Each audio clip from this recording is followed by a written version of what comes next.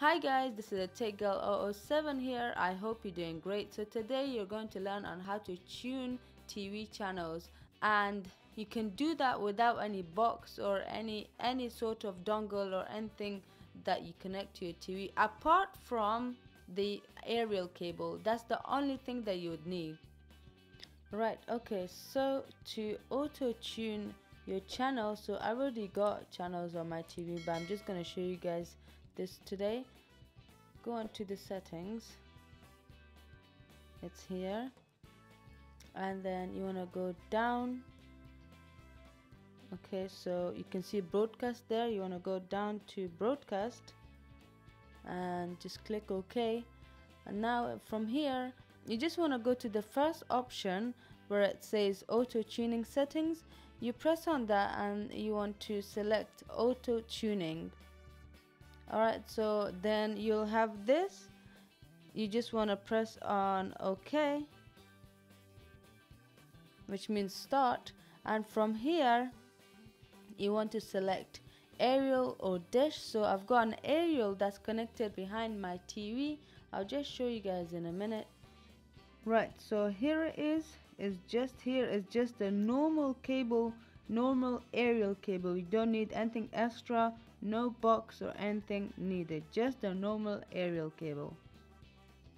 Now you just press on OK to start, and in here just select the first option, which is aerial or dish, and then go down to where it says scan and just press on scan, and this should be starting your scan for you.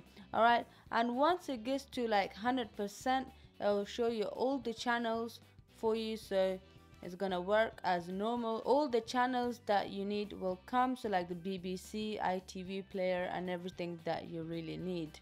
Okay, so you can see we're at 25% or 26% now, and you can see then how many channels it has picked. So you can have like TV channels, radio channels, or any other channel. So it says data or other, I don't really know what that is, but the important bits are the TV and the radio channels if you listen to radio on your TV at all.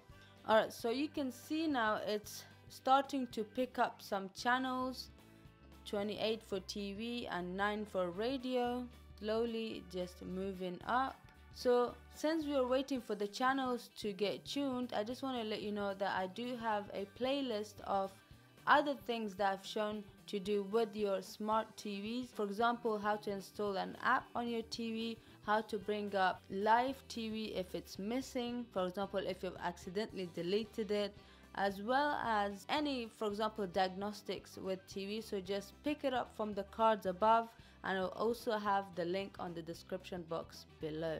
Alright, so you can see that it's 100% now, and it says scan complete.